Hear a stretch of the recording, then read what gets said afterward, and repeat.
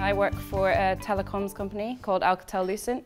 It's just recently been taken over by Nokia. I work in the submarine networks department, so we actually work with the installation of fibre optic cables all over the world, subsea, not on submarines, which is what I get asked a lot. Are you on a submarine every day? No, no submarines, but they are subsea cables, and we install them and try to win contracts all over the world. But how did I get there? It wasn't really something that I always wanted to do. I graduated and I had no idea what I wanted to do. I felt a lot of pressure in my final year, which maybe you feel as well, to apply to a lot of graduate schemes. For me, when I was looking at the graduate schemes, unless it was HR or financial services, I didn't feel there was really anything that stood out to me. None of those things were things I was interested in, but everyone was going, how many of you applied to? I've got this assessment centre, and I felt a lot of pressure to do those applications. And in the end, I decided not to, because they took up a lot of time, and I decided to focus more on my final year itself and on my studies.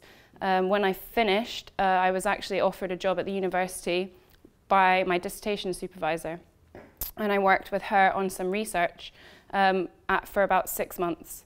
And I was working with the Linguistics department and the psychology department. And from that, they offered me, or they tried to encourage me to consider doing a PhD with them. At that point, it was a bit worrying, because it was interesting and I really liked the research. It taught me a lot. It's probably one of the reasons I got my job now. But it wasn't what I wanted to do, and I felt like I was getting stuck in academia, and it wasn't something that I had ever wanted to do. But when you have no other alternative, it is tempting to take something rather than nothing. But I decided it was better to see what I could do that I actually wanted, and I left the research after about 6 months, and I was unemployed. So you take an option of unemployment over something where you're getting paid and you're doing something interesting. And I was unemployed for 2 months, and it is hard. But if I hadn't done it, I wouldn't be working where I want to now.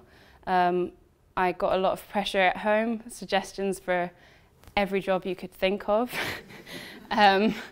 every day. And it is quite hard to say, that's not what I want to do.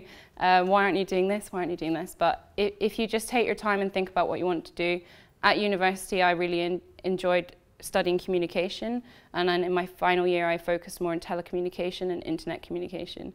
And that was one of the things that I was most interested in. And so I decided, well, the telecoms industry is only growing every year. It's only developing every year. I might as well apply to something in telecoms. I didn't know what at all, and I applied to agencies. So agencies are definitely a really great way of even just seeing the range of jobs out there. Keep an open mind. When the agency rep phoned me up to discuss the job I'm in now, he said, this is really random, and you might not want to do it, but just give it a go. And I felt very underqualified. I didn't think I would get it. It was engineering, but it was really just a job title.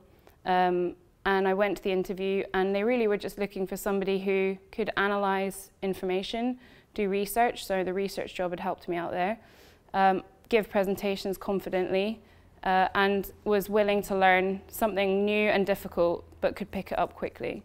One of the other attractions of the job is global travel. I've been there nearly 3 years. I've been to every continent except Antarctica, including places like Alaska, Uruguay. I was in Jakarta for 24 hours 2 weeks ago. So it is crazy. It's a lot of travel, but it's very interesting. You kind of get to see the world a bit, but it's not really the world, it's more hotels. Hotels and offices. So when I took the job, I wasn't sure what it would develop into. I worked in a team that was very junior, everyone was graduates. I tried to pick it up as quickly as I could. We had to learn a lot of new skills, but I thought I'd talk quickly about the interview process. I've now taken over management of my team.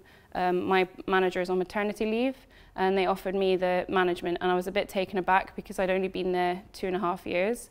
There's a team of 5, so I'm managing a couple of people who are older than me, which is a bit intimidating as well. But I took the opportunity because it was a bit of a challenge, and I've been involved in the interview interviewing for the 3 people we've hired recently.